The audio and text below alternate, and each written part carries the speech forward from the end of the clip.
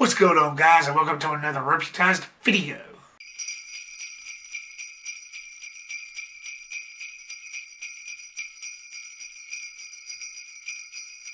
Today I'm going to do my first ranking video ever, and I'm going to rank The Grinch from this 1966 classic version all the way to this new one that's playing in theaters now. So let's get this started. Alright guys, coming in at number 3 is The Grinch, starring Benedict Cumberbatch. As I said in my review for that one, I didn't really find it moving that much. It was short. I didn't really get that much out of it. It wasn't on a personal level for me. His motivations for being the Grinch in this just didn't really make that much sense. He didn't seem like he was the Grinch that I know of in this.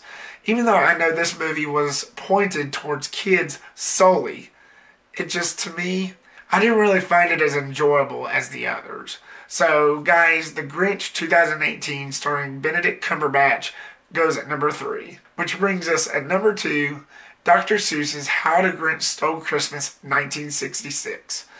This one's always going to be a timeless classic to anyone, and myself.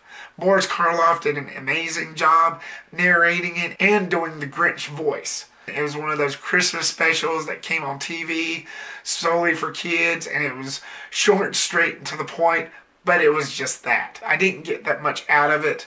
I didn't feel like it was told justifiable. Don't all scold me at once, guys. That's why I have to put Dr. Seuss's How the Grinch Stole Christmas, the 1966 classic, as number 2. Which brings us to the piece de resistance. Number 1 comes in the 2000 version starring Jim Carrey, because that is such a great story. It was a great adaptation.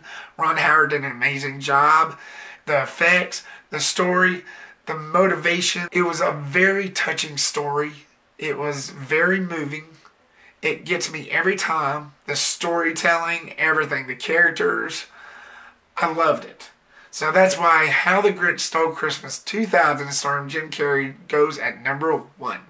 Thank you so much, guys, for watching this video. I really do appreciate it. This is my first ranking video ever. There will be more. Like, subscribe, get reputized. Make sure to subscribe to the Reactor Reactions Galore, which is in the link down below. And also like the Reactor and the Repster on Facebook, which is also down below. Stay tuned for more reviews coming soon. Peace the Rep out.